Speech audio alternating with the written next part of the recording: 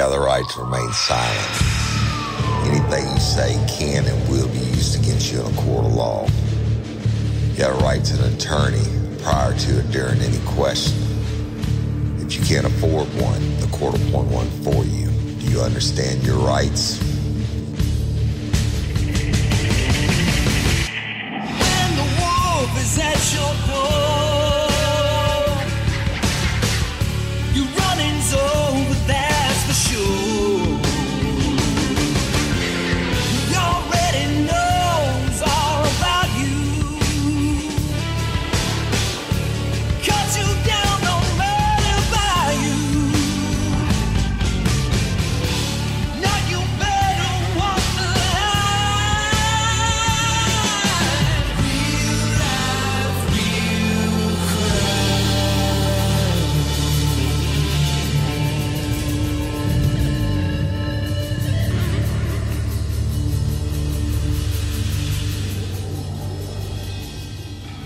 Warning, this episode of Real Life, Real Crime, the podcast, may contain descriptions of acts of violence or that of a sexual nature and should be for people that are 18 years or older.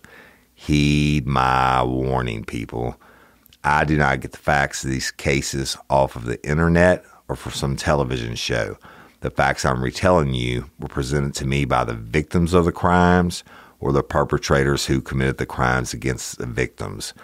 My descriptions of the crime scenes, what I saw with my own two eyes. If you're going to get offended, please turn this podcast off now. Thank you. Hello, everybody, and welcome to this episode of Real Life, Real Crime, the podcast. And as always, I'm your host, Woody Overton. And again, before I get started, shout out to my Patreon and Convict members who subscribe. I hope you're enjoying all the extra bonus material and episodes. Thank you so much. You make the show run. Okay, y'all, today it's got to be one of the longest series I've ever done, but Mo continues, and this is where it really gets sweet. And you talk about good police work, right? From the beginning. From the crime scene being processed to developing the suspects to the streets talking and getting people to come forward and disproving what Jarrell Marshall had said, getting warrants like almost immediately, and then him turning himself in and denying everything. But then what do? You build the case around it. Everybody he mentioned, you go check their oil, right, and see if he was telling the truth. Well, guess what? Jarrell thought all those homies were going to take care of him, right? The ones he had made the admissions to about the murder. And them dudes are like, fuck that. And when it came down to the nut cutting time, it is what it is. They told the truth. So as detectives, we had to it just went from one to the next, to the next, to the next. And we developed the probable cause. I would tell you it's way beyond a reasonable doubt. We could have gone to trial right away with this and won.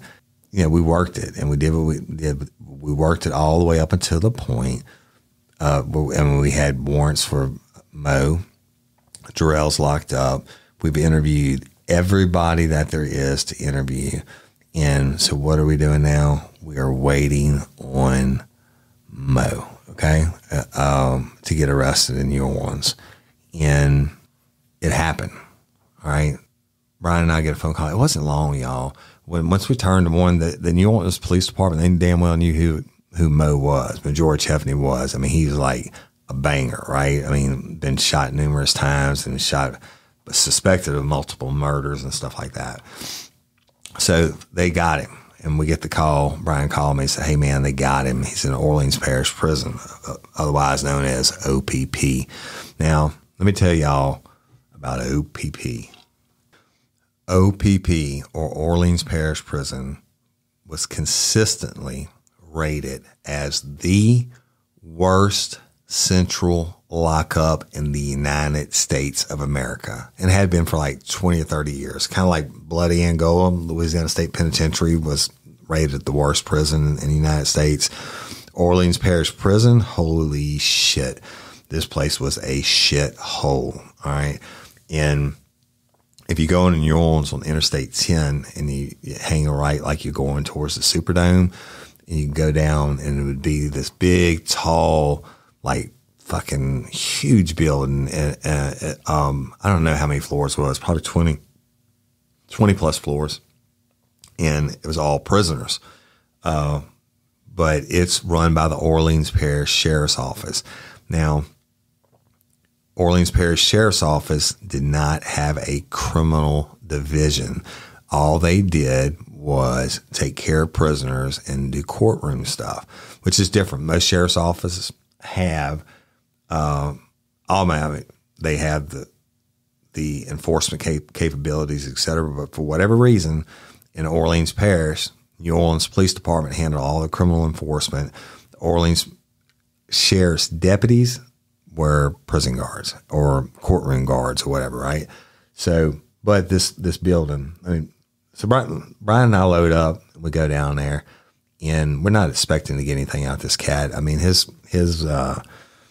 fucking criminal history was long and impressive, right? And I think he's a hardened criminal. He's not going to say shit. He knows he's up for the death penalty. And it takes us an hour and a half to get there. And Brian had never been to OPP before. I had numerous times. And this is right before, keep in mind, this is right before Hurricane Katrina and Rita, right? When Katrina came, it fucked OPP is done with. It's just, it totally closed it, fucked it, and it would never be the same. So this is like really May, June, July, August. It's like 3 months before this place was totally destroyed. So Brian and I pull up to it, and look, it takes city blocks, all right? That's how big it is, city blocks. And you got to find a place to park. It was nighttime when we got there. I remember that. And we buzz our way in. And look, NOPD, we jokingly say that NOPD stands for no other police departments because they don't give a fuck if you're a cop from somewhere else. And it's kind of the same way about Orleans Parish Prison. I mean, they really give a fuck. In most places, if you go to the parish prison or to the prison or the jail and you show them a badge, fuck, you get the red carpet treatment, right? They will roll out and they handle business for you, whatever you need to do. And professionalism, not Orleans Parish. We get there and you're standing outside trying to get buzzed in through a Sally Port, this monster building. You look up, it just absolutely blacks out the sky, and it goes for like several city blocks and smells, people. Before you even hit the fucking building, the smell of the body stench and the odor just hits you. And I'm like, oh my God. I mean, you know, New Orleans stinks, right? Everybody knows that. Like, you're walking down Bourbon, you know, it has that certain smell. This is way, way fucking worse than that. All right. And so they buzzed us into the interior, and whatever officer was at the desk or the deputy was at the desk, we told him we were there for Majority Cheffney, and he was locked up on our warrants, and we wanted to interview him and then transport him back. And fuck, it took fucking ever. And after 30, 40 minutes, I went back up to the window and asked the deputy, and they were like, let me check again. And then it came back and said, but we can't find him. Like, what you mean you can't find him? She said, you said his name's Majority Cheffney. I said, ma'am, here are the warrants. You have them in your computer. She said, well, we can't find him. I'm like, did you lose him? I mean, he's down for a death penalty charge. I mean, what the fuck you mean you can't find him? Now, y'all, that I think part of this was I really don't give a fuck attitude. I'm drawing my paycheck, and they don't care what police department come in or whatever. I mean, but how in the fuck do you lose somebody? Well, that was OPP. All right. When they said it's the worst central lockup, I've heard stories of people getting lost for like weeks, and you know, the guards, the inmates trying to get the guards to tell them, you know, get some help or whatever, and the guards like fucking ignoring them. And this place is so massive. You could see that, you know, the guards walking down the tiers might be like, well, fuck it. I ain't got to worry about them. Let the next shift worry about them. And people literally get lost for weeks at a time. And I mean, like this, they lost our guy and shit. He hadn't been locked up for 5 or 6 hours and was in for first degree murder. But long story short, I asked to speak to the supervisor and I got, you know, that I said, look, man, I said, I'm not here to fuck with you. I'm not here to fucking pull your chain or whatever. I said, but this is fucking serious. This is a death penalty case. And I want to talk to your supervisor. Remember, y'all, everybody answers to somebody. And supervisor came up and I was like, look, she's saying that they can't find this guy. He's in for first degree murder warrants that we have on him. I said, do I need to call the sheriff and get some help here? I mean, is it an escape? And he's like, no, man, we're going to take care of it. And he gets on his radio, calls whatever. He said, I'll be back in about 5 minutes. And he came back. Of course, we had secured our weapons in the car outside, and he buzzes through. He said, you want to interview him first? I said, yes, we do. So he buzzes through into an interview room, and we sit down by this little metal table. And this is actually like you see on TV, and they bring Mo in the door. Now, let me describe him for you. In Patreon and Convex, you'll have the pictures put up. The Mo comes in, and he's in his OPP orange jumpsuit. He's handcuffed at the waist, and he's shackled at the feet. I say handcuffs at the waist. They have the cuffs, and they have a black box, and they have a chain belt around their middle. And that black box is chained with the key facing towards your stomach, so you can't manipulate the keyhole from the outside. So they bring him in like that. And he's a little bitty thing, y'all. He was short and like black, like, I don't know how you describe that. I don't know, but not midnight black, but something close to that. And he had this short, frizzy hair, not an afro or anything like that. I mean, probably had it cut in the last couple of weeks. And he had that very distinct scarring underneath his eye. And it really did look like a teardrop. And so they bring him in and sit him down, and we talk to him for a bit. And I'm just going to go ahead and read you the transcripts. And of course, naturally, remember on these transcripts that we talk to these people generally for a little while so we can get the story straight before we start recording, because we had those little fucking mini cassette tape things that were like 30 minutes on each side, and you would have to stop and swap it, and it's just a pain in the ass. So let me read it to you. I think you're going to find this interesting. Now, you got to remember, Mo comes in, he's got a bit of attitude right off the bat. He's straight up fucking gangster, don't give a fuck. And at some point when we're talking to him, he'd like lifted up part of his shirt and was showing the different gunshot wounds he's had and shit like that. I mean, he was a fucking banger for life, right? So we're going to start with, I'm only going to read one more transcript after this, but it's very important. But this one is really important. And then we're going to do the trial, and I'm going to tell you exactly what happened to him, and I think you'll be shocked.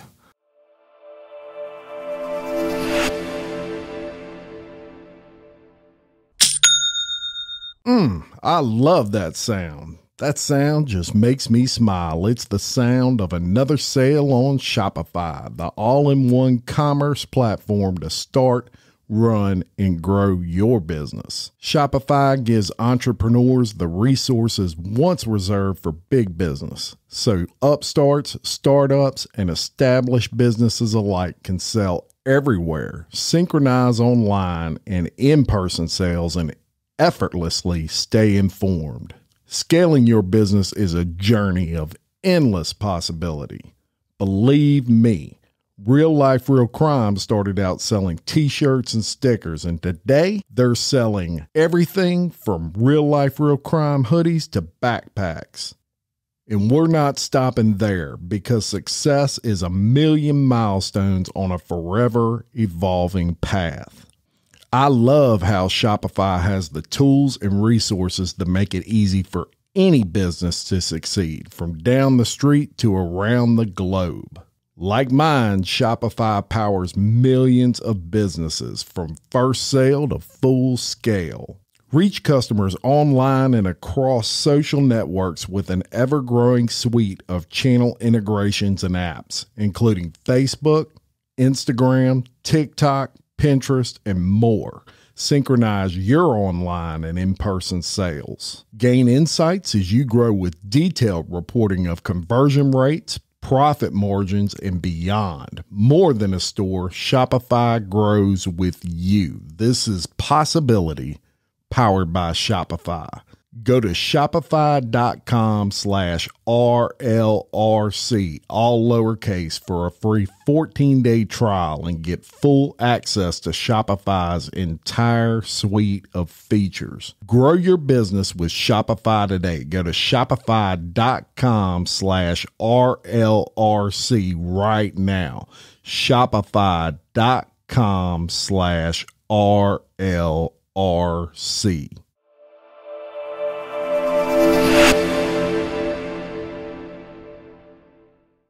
All right, so here we go. It says, remember y'all, I'm going to say Brian and what Brian said and Majority and then what he said and me and what I said. All right. So it's State versus Majority Cheffney and Jarrell Marshall. Statement taken from Majority Cheffney, Detective Brian Smith, and Detective Woody Overton. Brian.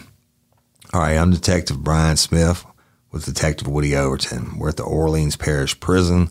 The date is 5/14/05. The time is 22:48 hours. We were speaking with Majority Cheffney, right? Majority, right? And y'all, that's the other thing. Mo had this little deep froggy voice, like deeper than mine. He said, right? And Brian, what's your date of birth? Majority, inaudible. Brian, okay, we advise you your rights. You understood your rights? Majority, yes, sir. Brian, okay, basically, we want to talk to you about is you're aware of the homicide that took place on Ed Brown Road, right? Majority, yes, sir. Brian, all right, with one, Sean Alberts is the one that got killed. He's the deceased. Can you tell me what you know about that? Majority, well, I know the red guy, which is inaudible. Christopher, yeah. Back in April, Christopher broke into somebody's house, and they were supposed to be one Darrell, one Daryl, Cordell, one of those people. Brian, you talking about Jarrell Marshall? Majority, yeah, yes, sir. Brian, from Albany? Majority, Albany, and so that's all. Approach the guy and ask him, gets stuff from him. That's when he drawed down, and the dude Chris pulled out a gun. So when after they left, Jarrell and them doing like they gonna get them, inaudible. They gonna get them. Woody, hold on one second.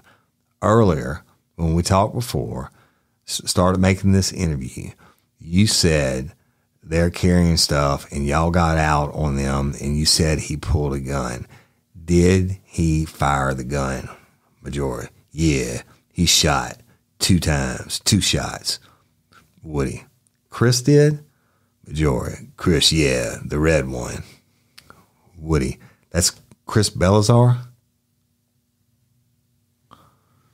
Majority, yeah, I don't know. I don't really know his real name. Woody, if we showed you a picture of him, you'd be able to identify him, correct? Majority, yeah. Woody, okay. Majority. So lead up like a month done passed that when they say they come to the house, they was in a car. It was Jarrell, Travis, and Cordell, and Josh. They came and come and get some black and some black shirts and some black pants, and they say they saw Chris, and they say they were going to see what he got. So Jarrell wound up leaving his phone at the house on the charge. That's how I got his phone. And the next morning, I went to the store in Rodney's truck, and on my way coming back up Old Baton Rouge Highway, I turn on Dillon Lane. I couldn't get through, so I called Rodney's phone, asked him why all the police was out there. So he said he gonna walk down there to call him right back. So when he walked down, by the time he got down there, I called him back. He was like, the police looking for me for a shooting. So then I told him, I ain't shot nobody. Brian, let's go back. Let's go back to Thursday night real quick, okay? Thursday night, when they came over to your house, to Rodney's house on Dillon Lane, you said Jarrell came over there? Majority, yeah. Brian, and he brought it to you? Majority. Cordell. Brian, yeah. Cordell. Majority, yeah. Brian, and Josh? Majority. Josh and Travis. Brian and Travis, all right. And what'd they ask you for? Woody. Oh, was Josh and Travis related? Do you know that? Majority. I think, yeah. He said brothers. Brian. All right, go ahead. What'd they ask you for? Majority. Black shirt, some black clothes and shoes. Brian. All right. Who actually put that on? Did you see them change into it? Majority. No, they ain't changed into it right there and then and there. Brian. What was Jarrell wearing? Majority. Jarrell had on blue jersey, some black Dickies, and some white shoes. Cordell had on a black inaudible shirt with some black Dickies with some black shorts. And Travis, all of them had on all black, but one of them. Woody. Which one was that? Do you remember? Majority. I think was Josh. He didn't have on no all black. Woody. Josh Dantzler? Majority. No, Travis' brother Josh. Woody. Okay. Do what? You know, what kind of what clothes did you give him? Majority. Black shirt, black pants, and black shoes. Brian, you had said earlier that they asked you about a gun? Majority. Yeah, and they asked me if I had a gun. No, they asked Rodney. Then he asked me, did we have a gun? I told him no. Brian, Rodney was at your house? Majority. Yeah. Brian, when they came by? Majority. No, Rodney was there with us. Randall was there with us. He asked me, did I have a gun? Woody, what did they tell you at this morning? Majority. Inaudible. I was inaudible in Albany, and he was going to take care of his business. They ain't said nothing about he was going to kill nobody or nothing. They just said that he was going to take care of their business from Chris pulling out the gun and shooting at them. Woody, what point did they ever tell Jarrell wouldn't talk to them the next day? Did he ever say anything to you about the shooting? Did any of them ever say they was there or whatever? Majority. No. They ain't say nothing about it. But I had talked to him, but they ain't never said nothing about it. Woody, did you ask him about it? Majority. No. Brian, you talked to Jarrell? Majority. I had heard, but I ain't.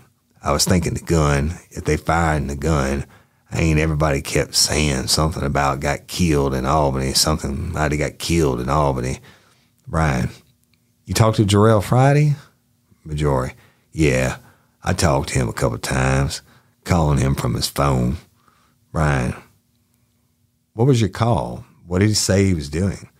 Woody, you know where he called from? Majority. He say at first he was in GP. Then they say they was at Springfield. They kept saying different stuff, like I was supposed to be, ratting on them or something, banging the police, where they calls every time I called and tell them ask where they in Springfield. I'll call like 10 minutes earlier when y'all were in Albany. Meeting times from Springfield and Albany to Springfield and Albany, 10 minutes then. Brian, but who were you calling? Majori, huh?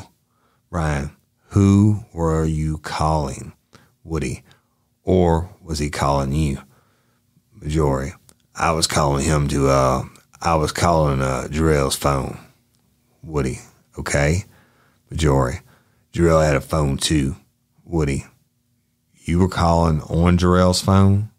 Majori, no, I was calling, I had Jarrell's phone. I was using Jarrell's phone to call them.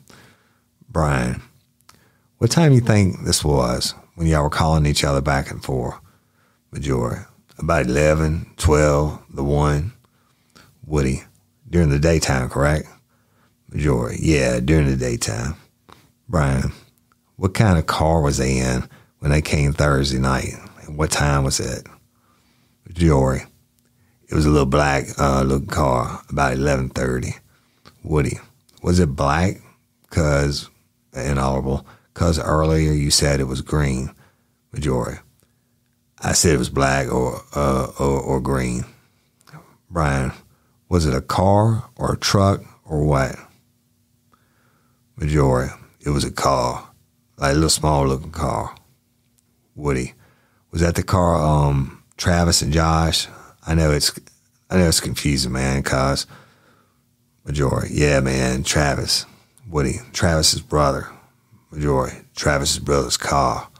Woody, Travis's brother is Josh. Majori, right. Woody, oh, so they ain't never said nothing to you about it. Majori, no. Woody, first, let me ask you this. So you stayed at Rodney's house the rest of the night? Majori, yes, sir. The morning till the next morning, about 8:30, something like that. Woody, what time did Rodney get home?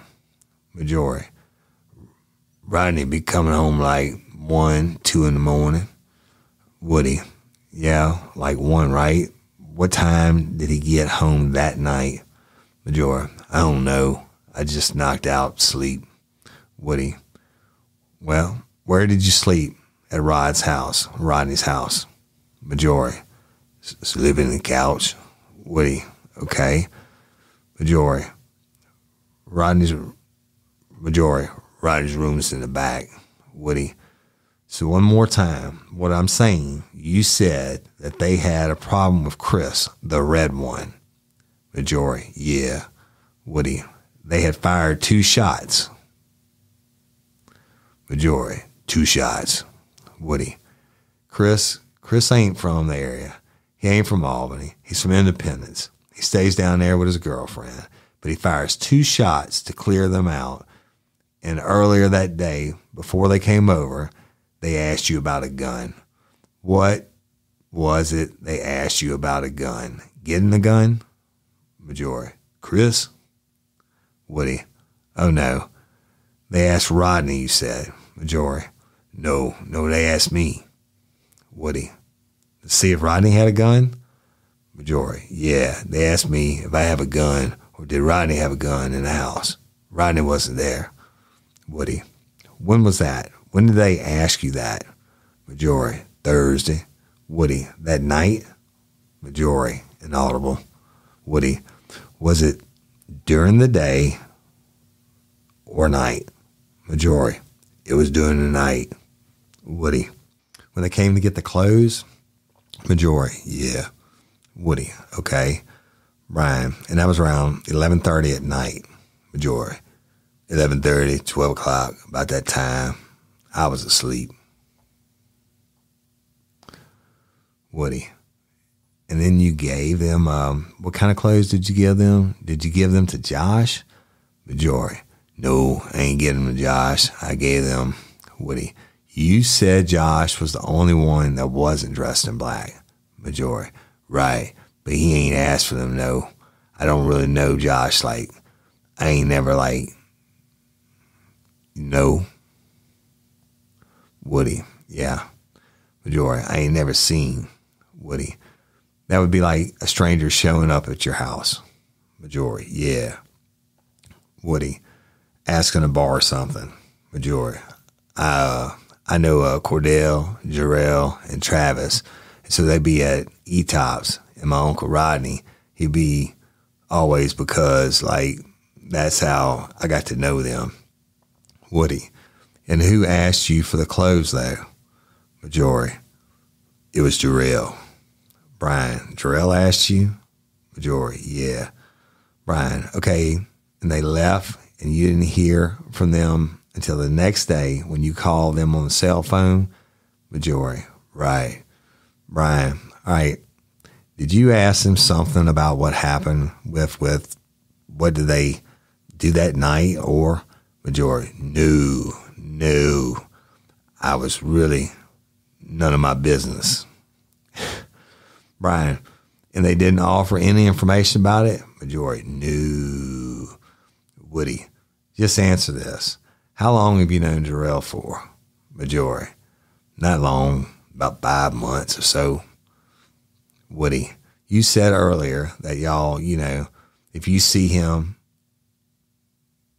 he talks, well, y'all go outside and drink a little bud, and he'll come over to Rodney's and hang out. Matter of fact, he came over at Rodney's house that night when he had asked you for the clothes.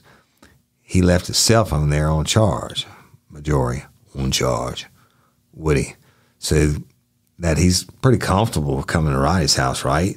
Majority, I'm not like spending the night. Woody, he comes over sometimes, occasionally, correct? Brian, and visits? Woody, but you definitely said more than, hi, my name is Mo to them. You know what I'm saying? Y'all hung out a little bit, right? Majority, yeah. Woody, okay, sir. So Jarrell should know who you are, right? Majority, right. Brian, all right, man. You got anything else, Woody? Woody, I can't think of anything else. Just, pal, I appreciate you talking to us. Brian, you got anything else you need to add, Mo? Majority, inaudible. Brian, question on tape 2. We refer to Mr. Majority. Is that how you pronounce your first name? Majority. Brian, Majority. Yes, sir. Brian, Cheffney. Majority. Cheffney. Brian, Cheffney, and your nickname is Mo, correct? Right on you. You got something on you want to add or take away from this statement? Majority. No, sir. Brian, that's it, all right. Woody, wait, okay, I'm asking one more question. You didn't go to Ed Brown Road where that boy was shot that night, right? Majority, no, sir. I ain't had nothing. I had over 4 people in the car. I want to go with them, but they ain't never tell me where they were. They tell me where they was going, but I ain't really knew. I wanted to go. They said they had too many people in the car. You can't ride, down like ride with 4 people in the car. So I was like, well, I'm just going to go to sleep now. I'll see y'all tomorrow when you come get your phone. Woody. All right. And, all right. You definitely, you ain't had nothing to do with it here. That's your statement. You ain't had anything to do with this killing. Majority, no. Brian, all right. This is going to conclude the tape statement. The time is now 23:01. The date is still 5/14/05 at Orleans Parish Prison. All right, y'all. So you just heard it. The reason I did his voice and none of the voices on the other transcripts is his voice really sounded like that. He sounded like Froggy. Y'all remember Froggy from the Little Rascals?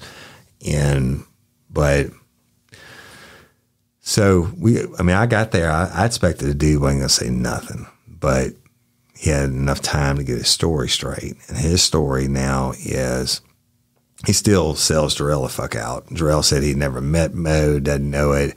Mo wasn't around, blah, blah, blah. And then we got all these other witnesses that had already proved Jarrell was lying his ass off. Just a ton of them, right? That he's lying. And then we get Mo. Well, fuck. Mo thought he was smarter than Brian and I. And he was a straight hardcore gangster. And what he said was, I don't know if you picked up on it, was that a couple weeks before the murder of Sean Alberts and when Christopher Belazar got shot, they were at E-Tops. Remember, I told you in one of the past episodes, when you take the left off of 190 and going out of Albany towards San Jacinto Parish, and you cross the railroad tracks onto North Cafe Line Road. As soon as you cross the railroad tracks, there's a big, long bar, E-Tops. And Sunday nights, that's when blacks or African Americans, whatever you want to call them, from all over the state and Mississippi would come to go to this bar. It was like 1,000 cars there, all right? But that was the only time I ever saw them busy. It was on Sunday nights. We always had shit out of it, fights and gunshots and shit like that. But the Mo is saying he was at E-Tops, and that the red one, Christopher Belazar, the red one, y'all, he's referring to Christopher Belazar being a light-skinned black male and with a kind of a reddish tint to his hair, right? And he said the red one had pulled a gun on him at E-Tops and fired off 2 shots.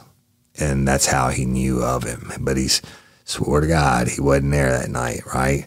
And he not only does that, he puts it on Jarrell Marshall and everybody else that he thinks is already ratted, Cordero and RJ and all of them. He's like, fuck that. They came and tried to borrow some clothes from me. They got all black clothes, you know, and asked me about a gun. Yeah, fuck you. And then the best of it all was when I got him, he said, no, I tried to go with him, but they said there was too many people in the car. Get the fuck out of here. The 4 people in a Ford Explorer, you can't ride? Shit. You must not really be their homie, right? But was the story that he heard about it afterwards, whatever, but he never says he has any direct knowledge. Definitely says he wasn't there, that he was home asleep and all this shit and whatever. So what do you have now? We never recovered the firearm. But you had so many witnesses, including a living witness, Christopher Belazar. Mo calls him Red.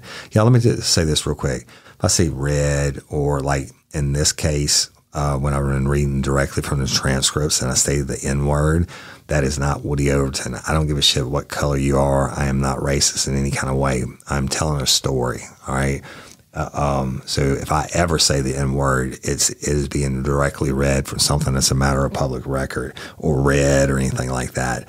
But anyway, the Mo is denying everything, but you know what? He's no stranger to the game, right? So we get him, we do the paperwork, transfer paperwork, and we drive his ass back to Livingston Parish and take him and lock him up in Livingston Parish jail for first-degree murder of Sean Alberts and attempted first-degree murder of Christopher Belazar, and then the 2 armed robberies. This dude's been in like prison almost his entire life, and I forget how old he was. I think he's in like young 20s, and then he's been shot up. You know, he's got scars, bullet holes all in his body and stuff. It's just that's the only life he ever knew. You know. So, but anyway, we bring him back, lock him up in our jail. Boom. It's not over. I'm going to do one more episode. On the next episode, I'm going to tell you what happens once he gets back to Livingston Parish. And then in that, I will include the trial, and I'll tell you what happened to him and what has happened to him since. Okay. Very important. Last episode, we'll finish it out. And I hope y'all are enjoying the series. Appreciate and love each and every one of y'all. Go download Real Life, Real Crime anywhere you can get a podcast or follow me on Instagram at Real Life Real Crime or at Overton Woody. Go download our free Real Life Real Crime community app from the App Store. Join, y'all. It's for free. It's got everything true crime in the world that you can imagine in it. Daily news articles, members posting, you can win coins. It's got games, it's got all kinds of shit. Go check it out. And it's only censored by me. Patreon convicts, thank you again for your support. The show would not run without you. By the time you got this, the second season of Scorched Justice, my other podcast, should be out. And I'm going to be diving. When I say diving, I mean like deep diving. Big show production, everything that I don't have here, the music, the big producers and all that Cloud 10 Media and iHeartRadio are having me do. Scorched Justice Season 1, if you haven't heard it, I covered the murders of Jessica Lynn Chambers in Mandy Ming Sheen show. Go listen to it. It'll blow your mind. And it's definitely a scorched case. It's 10 episodes long. And so go check it out. Totally different than Real Life Real Crime. It is a production where this is me just telling my own stories behind the mic. But I get to use my experience, and I really do believe I brought a conclusion to the case that hasn't been recognized yet. But on the second season, which drops on July the 5th, holy shit, I'm going to be covering the conviction of Darlie Routier, who's now on death row in Texas for the murder of one of her 3 children. Two of the young boys were murdered. The other one was upstairs asleep with the dad. They were brutally murdered, stabbed to death. And they only tried her for one in case they didn't get the conviction. They could come back and try her for the other one, right? Well, they got her. They convicted her in 1996 and sentenced her to die. And she's been doing the appeals all these years. Now, the case is absolutely scorched. Oh my God. You would look at it and think, yeah, this dirty bitch, how could she do this to her kids, right?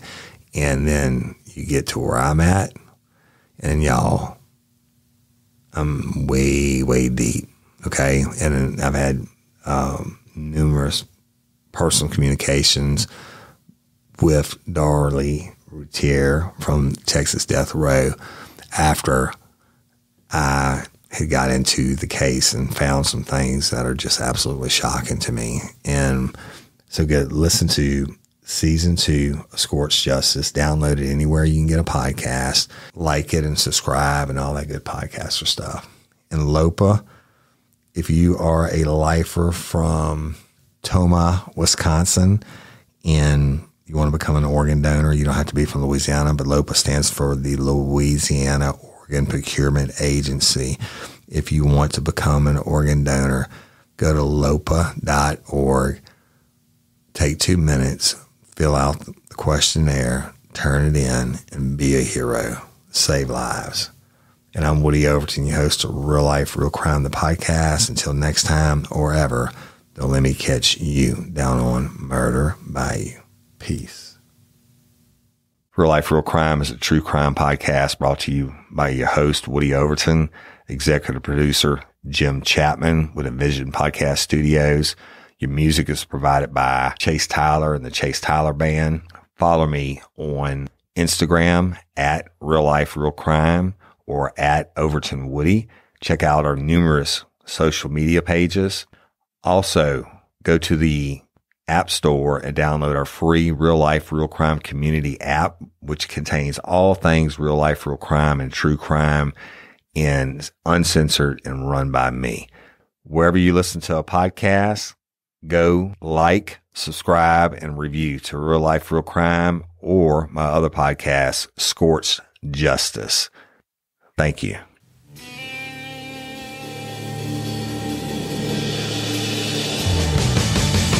You have the right to remain silent. Anything you say can and will be used against you in a court of law. You have a right to an attorney prior to and during any question. If you can't afford one, the court will appoint one for you. Do you understand your rights?